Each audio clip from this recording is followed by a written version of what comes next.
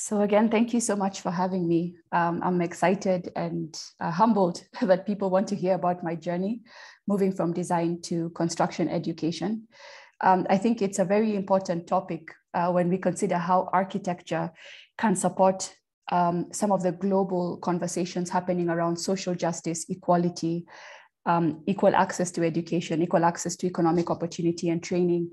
And I feel it's really important to me to share that I think architecture has a foundational structure that is helpful to developing dialogue and programs that can do this. Oh, sorry, I'm just having some difficulty.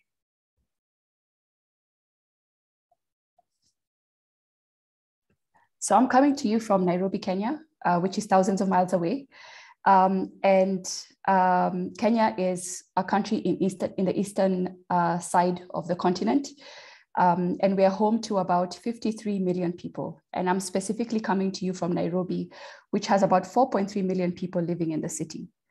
Now, when it comes to post-colonial discourse, Nairobi and Kenya is a very interesting context. We have a lot of failures that we've experienced as a result of post-colonial development. A lot of the time, the development structures that the country followed were precedents set during colonialism. For instance, Kibera, shown on your top right screen, is one of the biggest informal settlements in Nairobi. And if you look at the housing configurations today, they match the same configurations that colonial powers and dictators forced Africans to live in. So we've just adopted a lot of the patterns, which leads to a very unhealthy development. Below, I've also included some of the complexities of the city. It's a rapidly growing city. Housing is a major challenge, and there's a lot of unsafe structures coming up. In addition, there's a lot of congestion in the city, which leads to spread out developments and a lot of traffic. And for me, the juxtaposition of the city from, it's supposed to be the green capital of Kenya, with all the congestion that's coming up, forces us to take a look at how we're developing and who we're developing for. Now, my personal background is a combination of cultures. I actually went to school in America. I went to school in Washington, D.C., University of D.C., and then went to University of Arkansas for my second degree. I then worked for Miller Hall Partnership in Seattle before moving to Johannesburg to work with Peter Rich Architects. So all of these practices and cultures, had an impact on me. It had an impact on how I saw myself and how I started to question the contribution to my culture. In addition, a major change influenced the way I moved in my career. And that change was a transition from commercial architecture. At the top is a project I worked on in Nairobi with Bugatman and Partners, a mall in the city. And at the bottom is the transition I made from commercial architecture into development work.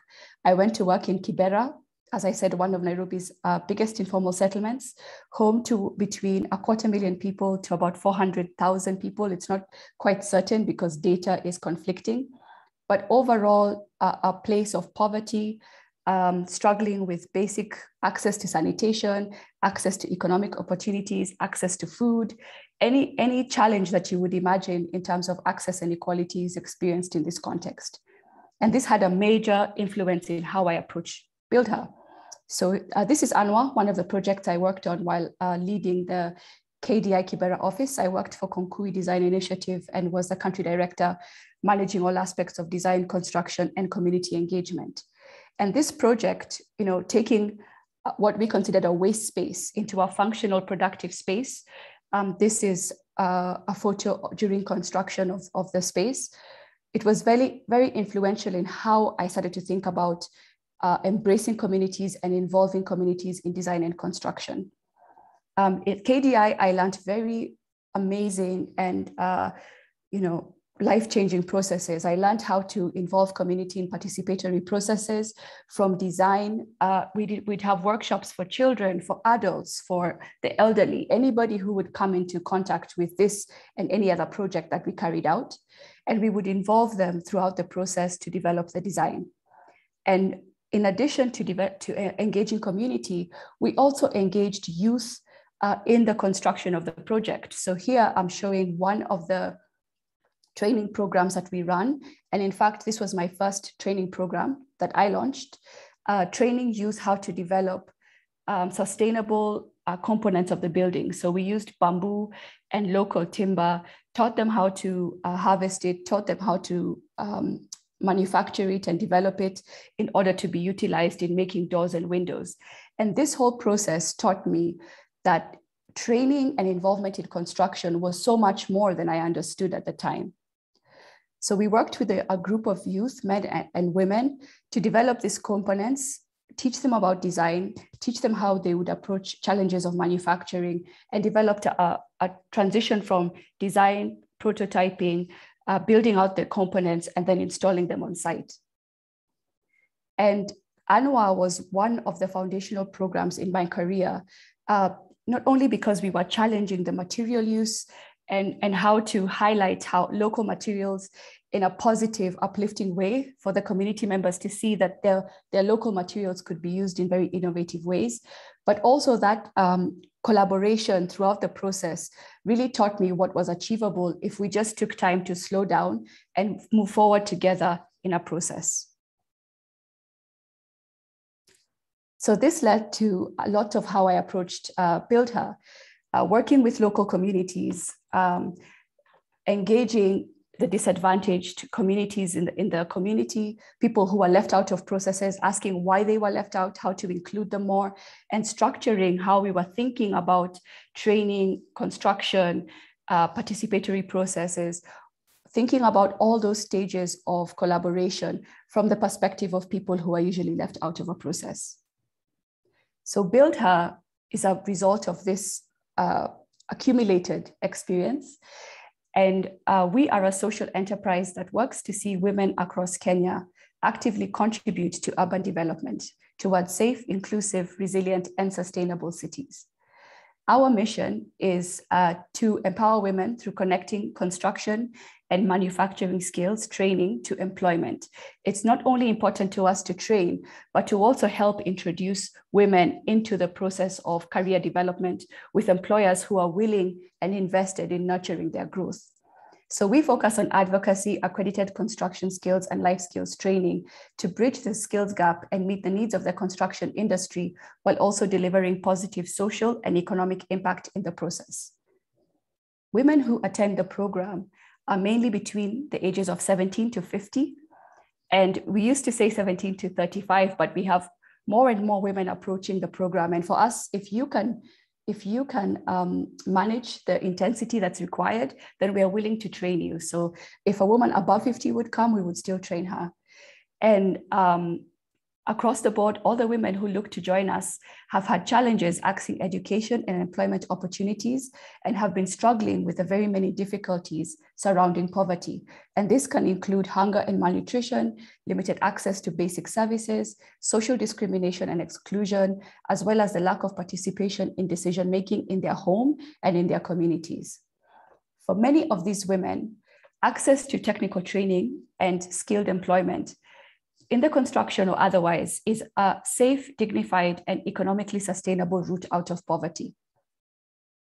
Now, the context of Kenya, just to give us a basis of understanding, Kenya is one of the fastest growing economies in sub-Saharan Africa, and the construction industry is one of the fastest growing sectors in the country.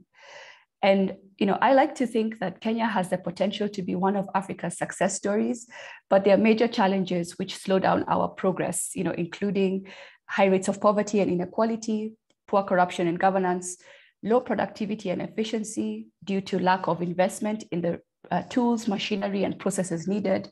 And there's a huge skills gap between the market requirements and education curriculums provided.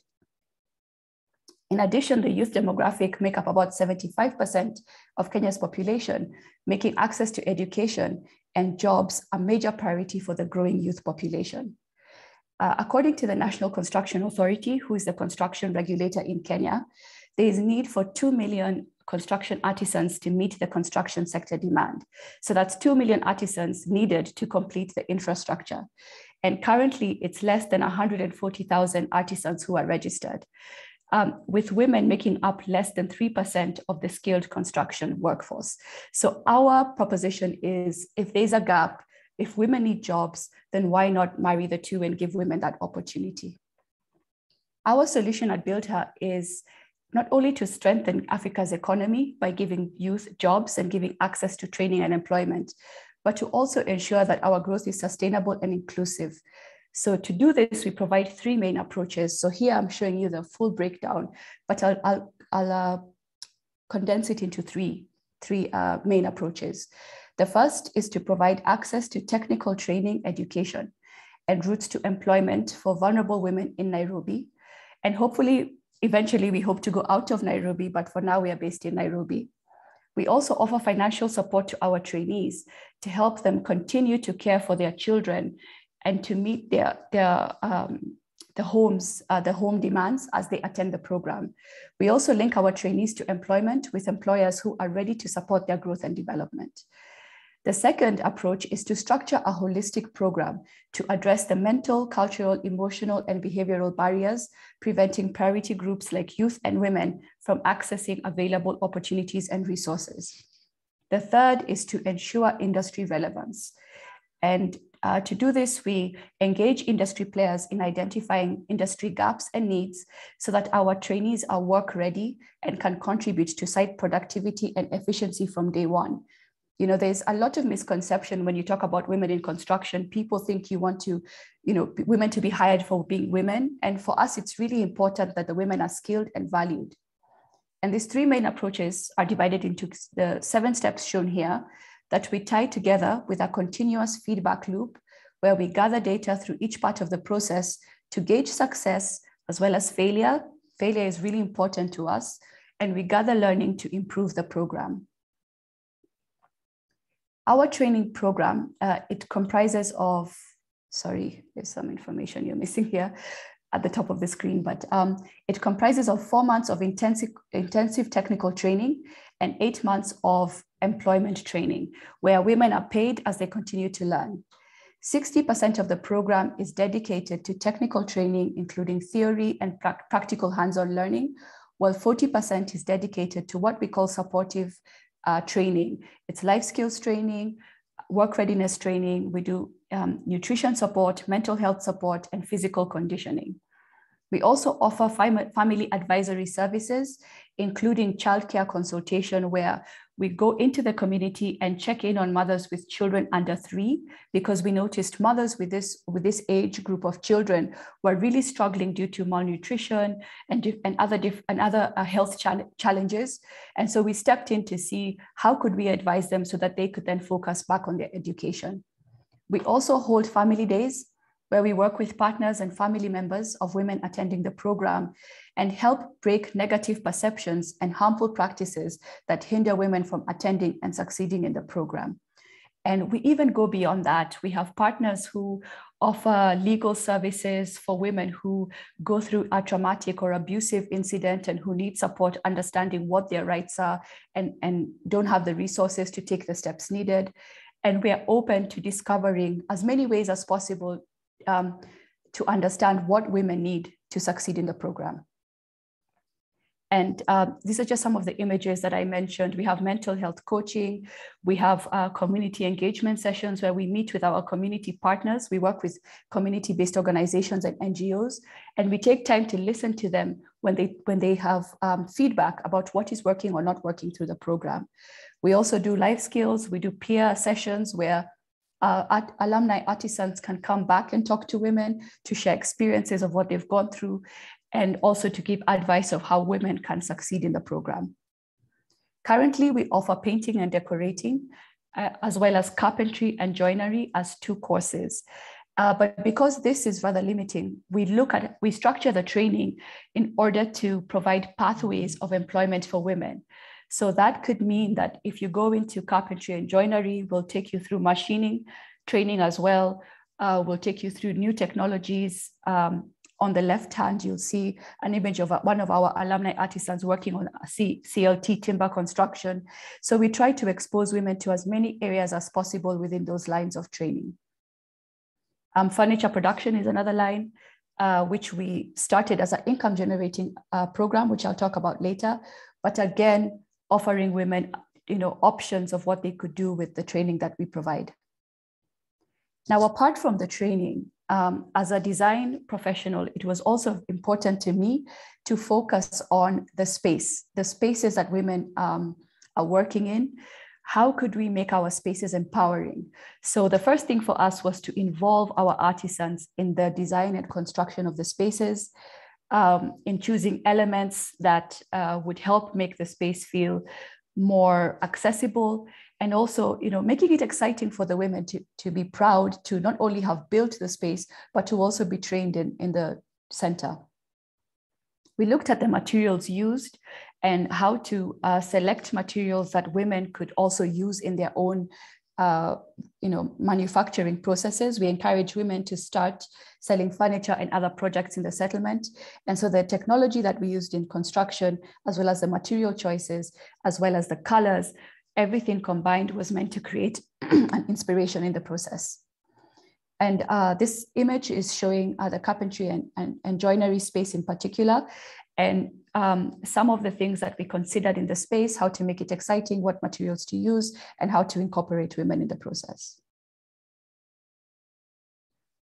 And not only do we do training, but we also look at how to introduce women to concepts of design, to concepts of material choices. And we also use that information to develop sustainable programs that we can then use to raise money to put back into the main training program. So this is an example of some fit out work that Buildher has constructed. So we designed and constructed the space with women. We also have a furniture line that we launched in December of 2020. So we're very excited to have a positive story from COVID. And we launched this furniture line to help us in understanding what it would mean to develop our training to a high level of craft that the ladies who emerge from the program can make high quality joinery. We also wanted to go into market with products that would offer an alternative to furniture items that you would find in the market. So focusing on choice of sustainable timber, how we source our timber, methods of joinery, making sure it's high quality joinery, and also a high design aesthetic that would then contribute something positive to the market. And again, for us, product development, prototyping, and manufacturing is conducted with Buildher women. An example of some of the furniture products that we offer. This is one of the chairs from our line. It's a Muihaki chair. And each of the products that we develop have a narrative. We tend to develop the products from projects that emerge from the training. The earliest prototype of the Muihaki chair was actually a product developed with one of the trainees who was such a high-performing student that we needed to engage her in challenging activities. And so she had asked for a challenging project.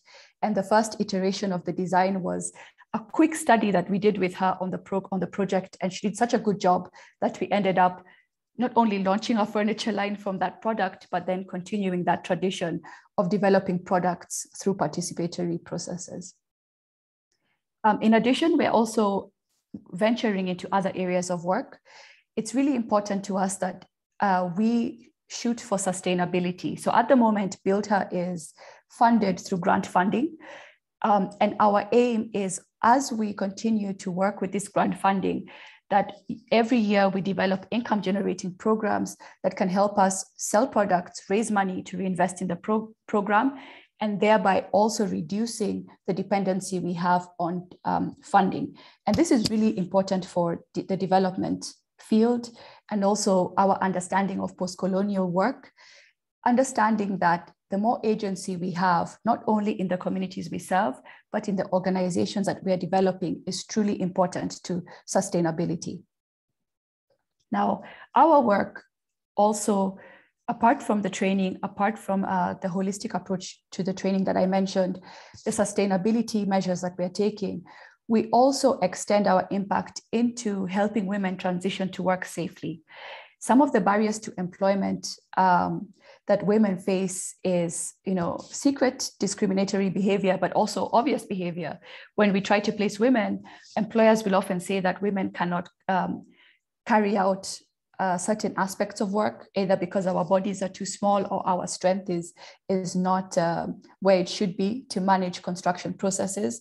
And one of the things we do to address that is we teach different ways that women can handle and manage their bodies, how to work together to carry heavy loads, believing that together we can be able to overcome most of the challenges that we face on site. Other barriers include high incidence of sexual harassment, lack of gender inclusive policies and protocols, and most tools, equipment, and clothing are actually not designed for a woman's physique. And for all these barriers mentioned, and there's so much more, we try to develop an approach and a dialogue with employers. For incidents of sexual harassment, we actually have onboarding program with employer partners. We have an assessment that we conduct where we come in and make sure that the workplaces are safe, the managers are well equipped to deal with cases of harassment. And if there are gaps, then we offer our support to help the employers develop those areas. We also look at lack of gender inclusive policies and protocols. A lot of policies are developed very academically and do not really cater to the level of education of a lot of workers in construction. And so we help bridge that gap by creating material, policies, and protocols to support employers in helping transition women to work. And for tools, equipment, and clothing, part of the assessment I mentioned previously is when we go in to assess employers, we also check on their sizes of clothing and recommend suppliers we work with, sizes that we have tried and tested, and where we see that an employer is unable to make a change fast enough. And by that, I mean the change can be made in time to onboard women into the project. If they're unable to do it, then we go out and we just buy it for the women and support them in transitioning to work. So our current impact, we have now trained 194 women in construction skills. Not all women who come to us are crazy about construction, and we understand that. So we help women transition to other types of employment. Some women go into business after our program because they feel empowered to do so. Some go and work in related sectors. But we're very proud that 111 women are so far continuing to develop careers in construction. We are dedicated to collect data on every woman who goes into the program. For us, it's really important to understand once you graduate, what are you doing and how much are you earning? And we are so excited because one of the key metrics of our impact, is that women report a 530% increase in income after the 4 months of training, whether they transition to construction with our employer partners, or they are self-placed, meaning they look for work themselves, or they go into other areas of work. Women who earned less than $3 a day inconsistently are now reporting earning $7 to $10 per day consistently. And that's a huge metric for us. In addition, we indirectly have impacted 4,000 beneficiaries, whether it's the family of direct family members, extended family members of the women in the program, or employer partners and their employees on site. And for us, it's one of the things we like to speak about is the impact of one woman. When you help one woman transition into sustainable employment, the minimum number of people who benefit from that change is 4 people. So each woman in our program is supporting 4 to 10 people, whether directly in her nuclear family or extended. And this is huge for us because this is a way to scale in poverty eradication. One way to do this is focusing on women and the impact that women provide to communities. Another metric that we're really proud of is 95% of the women who attend the program have an increase in confidence and agency, meaning they're taking more leadership in their homes, more leadership of their life choices, and that just results in better family dynamics and better individual success. We also see that 83% of our employer partners, and to date, we have about 20 active employer partners, and we have about maybe even 20 more, 19 or 20 more employers who we engage with advocacy and in preparation to onboard women at a later date. But out of the employers who do hire women, we see that 83% of them incorporate gender, sexual harassment, and dignified policies and dignified pay. And dignified pay is a huge one for us because this is one of the challenges that we do not compromise on, ensuring that women get equal pay for equal work. And some of the key learnings through our process, because it is very difficult work, has been one, with the holistic approach, there is a burden of cost because there's, it's an endless exploration on how many things are needed to support disadvantaged or disenfranchised groups from transitioning into successful lives. And one of the things that we do to tackle this is developing partnerships with NGOs and other community-based organizations so that we don't have to pay out of pocket for all our support programs, but that we work with partners who can step in and support women. Other learnings are that some of the traumatic challenges that women face and youth and people overall who grow up in environments of poverty face so many traumatic incidents that there has to be care and attention given to that. And a lot of the time when we speak to other TVET providers, which is technical vocational training providers, into why their trainees are not, whether they're men or women, why their trainees are not transitioning to work as successfully as anticipated. One of the things we try to talk about is a lot of the trauma that is experienced from a poverty background cannot be solved with technical training. And so one of the things that we're really happy to see is more and more programs developing mental health support and trauma support to help communities be able to transition. Other challenges we see, which we are not able to address directly currently, is the process of transitioning women to work is actually very challenging when it comes to a cultural background. So Kenya is very traditional. We have about 40 different ethnic groups in one country with 53 million people. And each of these ethnic groups have different practices, different customs, which are often very traditional. And so when it comes to empowerment and to transitioning women to work, one of the things we don't see being discussed enough is what is needed to help women bear the disproportionate level of care that women tend to carry for the home. And this can look like women supporting the elderly, women supporting their children, women bearing the financial burden when their partners aren't working. Just there's a lot of responsibility placed on women. And so one of the things we're currently looking to do is to create advocacy programs, whether on a local radio or local discussions in the community about the barriers and challenges of women successfully transitioning to work and what is needed in terms of better distribution of childcare, better distribution of home care to enable women to do this.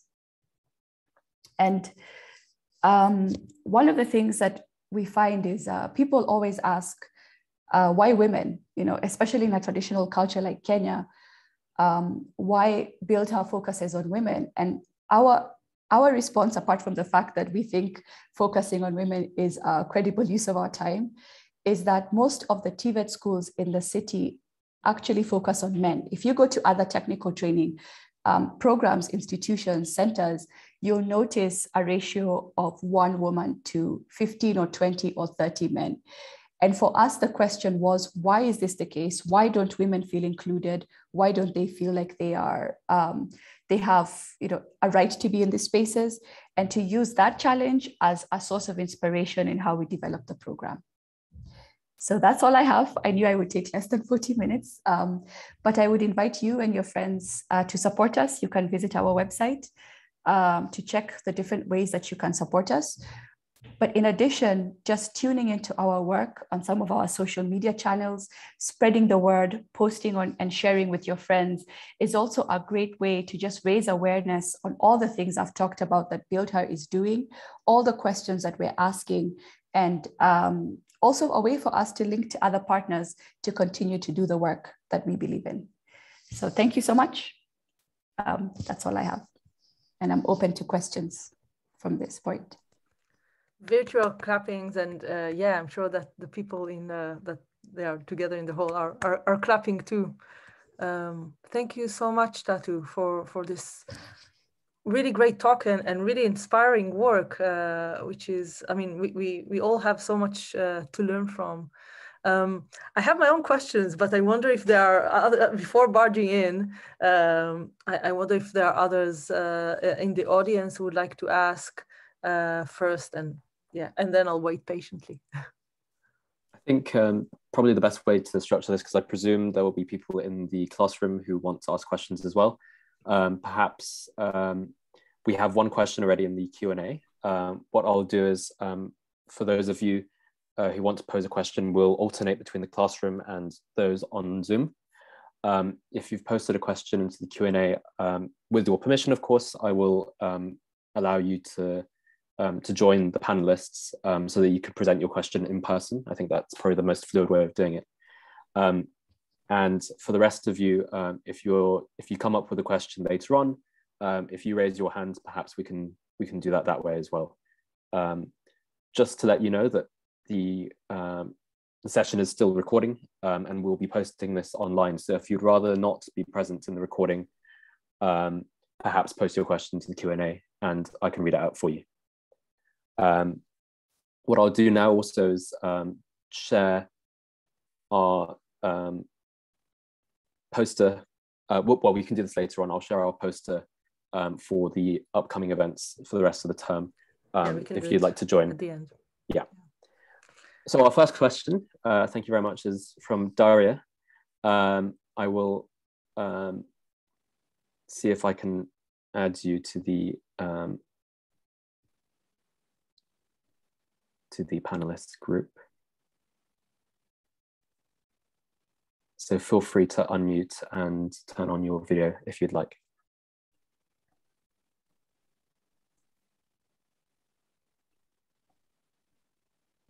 Otherwise, I'll maybe just, yeah. Go ahead. Otherwise, I'll go ahead. Maybe we can just read the questions. Yeah, yes. I think it would. So Daria's question, I'll read it out in full. She says, "Thank you so much for sharing your incredible work. The Buildher furniture chairs are really beautiful and remind me of the relationship the Bauhaus School set up for student design products to be manufactured in industry. I wanted to ask about the barriers to employment. What has your experience been getting in getting figures in the industry to review and reimagine the construction industry? Is there enthusiasm to change and reconsider industry level practices?" Should I answer one by one? Yes, one by one. Okay. Yeah, so great question, Daria, and thank you for that. There is a lot of resistance to change in construction. And I don't think this is just in Kenya. I think this is across the world. Even when I worked in the US, contractors just have a set way which helps them ensure their bottom line, that they can recover cost and make a profit. And so they don't want to change. Same condition here in Kenya. What we are seeing, though, is there's a change of conversation in terms of how companies conduct themselves and how they do work that's trickling down to the construction levels. So this includes the SDGs, Sustainable Development Goals. Many companies are working to meet those in their practices. And it also includes ESG standards, which is environmental, social, and governance standards that most companies are trying to align to show best practice. And part of the environmental and social targets include incorporating disempowered and disadvantaged groups. And so that kind of conversation we are seeing is actually driving the conversation and steps that are required forward. And also creating a conversation around gender. For instance, the National Construction Authority, who's one of our partners, has expressed to us that they actually don't know how to incorporate women, and they don't know what's needed. They don't know what kind of conversation to have with their members. And so that's an entry point for us to come in and share our knowledge, share our data that shows women are not only capable of meeting the industry demands, but are also surpassing industry demands because of some of the personal reasons that drive their work, but also some of the characteristics of women, like more collaborative working, or more attention to detail. These are great things for construction. And so that conversation is slowly but surely pushing us forward. But it's a struggle. Thank you very much, Tatu. I'm just going to check with those in the classroom to see if there are any comments or questions from those joining us in person.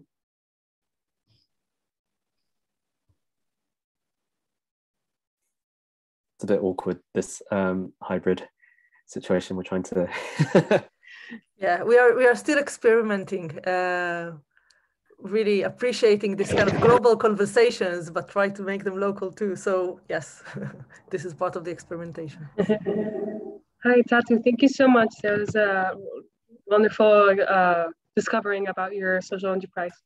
I was wondering if you could explain more your business model. You mentioned that part of your funds is coming from grants. Is the other part just sales? Do you have any other sources of income? Do you have a plan to like change? What's the proportion? Are you changing the proportions that are coming like through private income or more grants? Yeah, if you could talk about a bit more about your financial model, that would be great. Thank you. Sure. Thank you, Sophia. So our model was actually interrupted by COVID, like most things. So we had to restructure our thinking. But generally, the approach we've taken is that we are reliant on grant funding for a minimum of the first 5 years. So we started in 2019, and at that point had a 5-year trajectory. COVID hit, and we reset and have started the 5 years again in 2021. And so the idea is in this 5 years, as we're reliant on a majority of it being foreign grant funding, but we're very happy that we have local contractors and developers already funding us. So that's a positive sign of relevance. But during these 5 years, we are prototyping different entrepreneurship programs. So we launched the furniture line in December, did our prototype. We did a prototype development for the products and then prototype to going to market. We were able to sell products and see our challenges in the production process, material sourcing, supply chain issues. And so we took a stop in this month in October and are going to resume. We're changing a lot of our operations to resume the business in December. And then again, observe it for a year to see if we can make changes. We also are introducing new furniture streams like the kitchen cabinetry. We prototyped that. And from January, we'll be taking orders from individual clients. Will be online available to come do kitchens, but we will limit that to a couple of kitchens a month until we are sure how we can manage it, observe our return on investment, see if it's a viable source of income, and then shift. So the idea is we'll keep doing this for 5 years. And after 5 years, have to successfully launch 2 to 3 businesses tied to the areas of training that we are conducting now. And at that point, we are hoping that the income we earn will be able to pay for 25% of the program. If we can do more, that will be great, but 25 already is quite ambitious. And then from there, year on year, we'll just look to level that out, increase the income coming in through businesses, reduce the dependency on funding. But I should add that we foresee that at least 20 to 25% of the program will always be reliant on grant funding because of the social services and programs I mentioned. It's just, they're expensive and they're ever evolving according to the needs of women. And so our target is to be okay with taking some grant funding, but have developed some local sources of grant funding by then. Thank you. Thank you very much, Tatu. We have one more question from the Q&A chat, which is from Melissa. And she asks, how did your architectural education in the United States help or hinder your discussion in creating Buildher? I think it was paramount to me landing here. And it wasn't just the education, it was the experience. So one of the negative experiences was before I left Kenya, I didn't think I was Black. I didn't think I was other. I didn't think I was a minority. I didn't think that my race could hinder me or propel me forward, sometimes negatively, sometimes positively. And so this really opened my eyes to social justice and framed my understanding of inequity and also just disadvantaged groups, but also just minority groups. And I think that lens has helped me come back home and look at what those structures are in my own culture. And then with design, I think a positive impact for me was just how wide my perspective was allowed to develop into because of the education. The fact that I moved from city to city, you know, people think America is homogeneous, but when you live there, you're like, it's very different in every city and every part of the country. In addition, I did a study abroad period in Italy. That was beautiful because I got to live in Italy. I got to visit beautiful buildings every day, sometimes get drunk in piazzas and just sit around buildings, and just that freedom to see the world, because I also traveled a lot in Europe then, enabled me to come back to America thinking differently, develop questions that then led me to want to participate in regionalism and empowerment. Thank you for that. Fantastic. Are there any more questions from the classroom?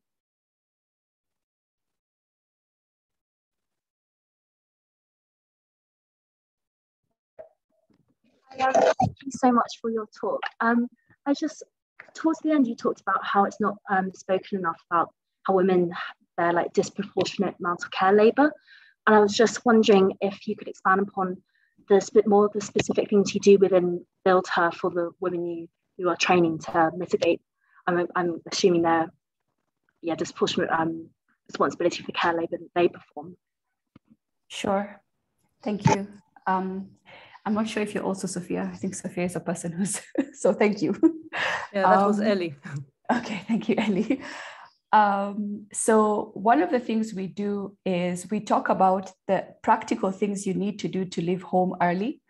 Now in Kenyan culture, majority of home care is delegated to women. That is cooking, cleaning, anything domestic is delegated to women. So you can imagine if you have 4 to 5 children, what time do you need to wake up to prepare food? What do you need to leave for them to be able to go to school if they need to? Or if it's daycare, how do you take them to the daycare or have the person who's supporting you with daycare come home? Just very practical advice is given to trainees. And what we do is we invite other women in the program to come and give the advice of what they do and how they're making it work out for them. We also invite other women in, sometimes related or unrelated fields of the same demographic to come and talk about that experience of what you need to do in the home in order to leave for work. The second thing I would say we do is our lines are always open. And this was a move I think was very beneficial to the conversation. If any partner, husband, or support system of the women in the program need to talk things out, we are open to just talking with them. And we've had men call us because they're struggling because what they need to do to balance home care would cause them to be ridiculed in their society and culture. So they don't want to be ridiculed by community, and they don't quite know how to withstand that and support their partner. And so we actually take their calls, and sometimes members of the team, of the Buildher team, go visit to discuss ways that you could do things without causing too much of people to notice what you're doing, or sometimes counseling. Because for African culture, being, the word is not coming now, being ostracized or being rejected by society is actually very, very violent to a person. We are very community-driven people. And so we understand that. And so we give advice according to that understanding, giving men the support and the advice they need on how to withstand the situation. And in cases where women are in unhealthy relationships and need to make decisions about whether or not they need to leave their partners in order to manage their lives, we link them to internal counselors or external counselors to help them in developing a framework to help them make the decision.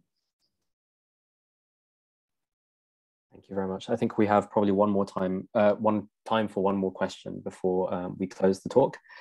This probably builds on to the what was just discussed just now, but it's a question from Lama, which says, "Thank you very much for the interesting presentation. Could you please tell us how you deal with the social barriers, like the participants of women in such work and industry, which is still considered, especially by men, For men, maybe. for men in many countries, yes."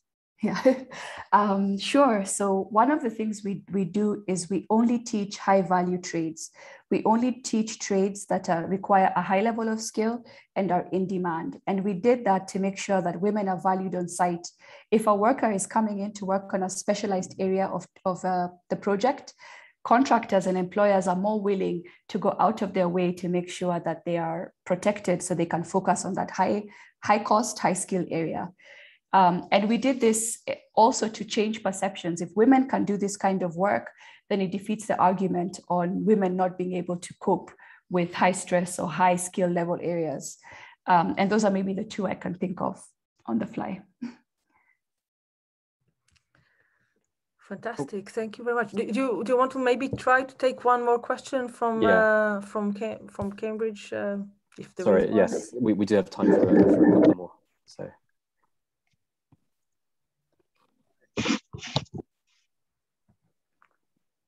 Hi. In a way, you've answered partially the question that I was interested in pressing, but could you say more about the kind of employers who are prepared to break with conventions and bring women into both design and the construction processes?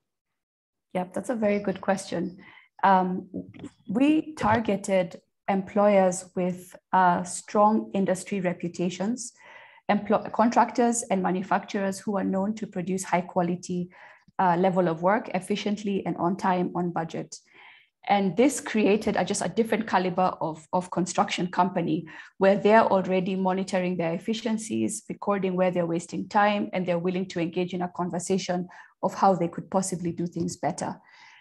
We also, just through desk research, we go online and we look at companies, construction companies or manufacturers talking about ESG standards or SDGs, because then we can approach them and say, great, you're looking at this area. Well, could you tell us what you're doing? Because we have some suggestions for you.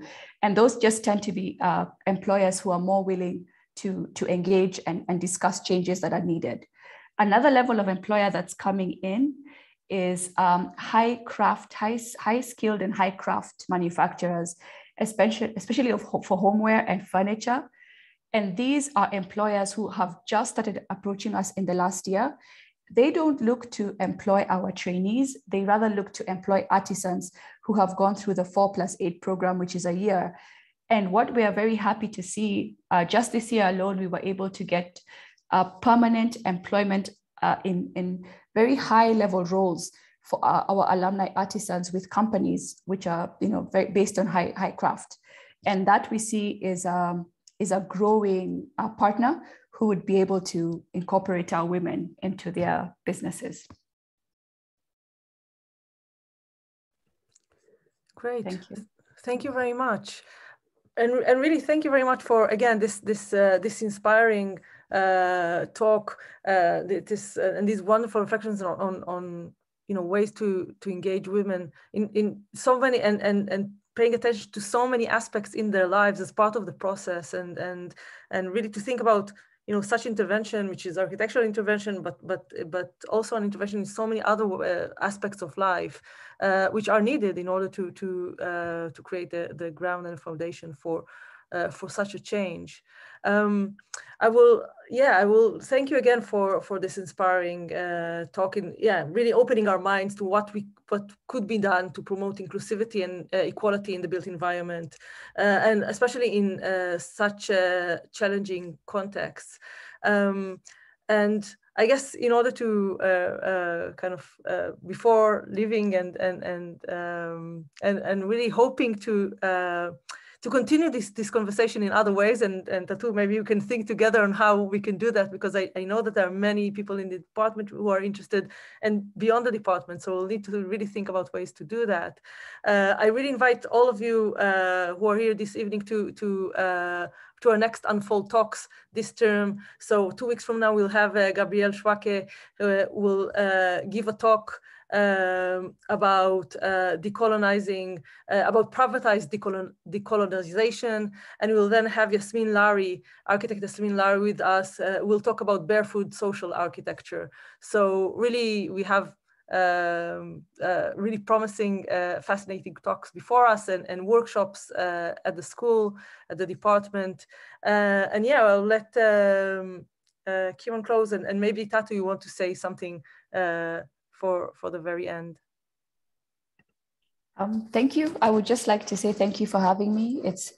I remember when I was in school and I'd listened to lectures that just opened my mind and exposed me to so much of what was possible in my life. So thank you for allowing me to do this. And to anybody who's listened and has ideas of things they would like to do to promote social justice and equality, my advice would be finding ways that you can work with people in your locale first, because it's good to understand your local context before you try to branch out, and then branch out eventually and just try to learn as much as you can, because that will greatly influence what you're able to do. So thank you so much. Great. So thank you so much again, Tatu, and we will try to continue this conversation, this really fascinating conversation in other ways. So thank you everyone for joining us today, and we hope to see you 2 weeks from now in our next talk, Unfold talk. And just before everyone leaves, I just would like to, if you are a student in the Department of Architecture, I'd just like to bring your attention to the workshops that we'll be having concurrently. The first of which will be a drop-in titled Framing Decolonization in Architecture and Academia. And it will be a whistle-stop introduction to the work that we do if you're new to us, but also a nice moment for you to catch up over the summer and discuss what it means to decolonize and whether that's the right word we should be using. So thank you very much again. And we hope to see you again soon. Thank you very much, Tatu. Yes. Bye. Bye, Tatu. Thank you.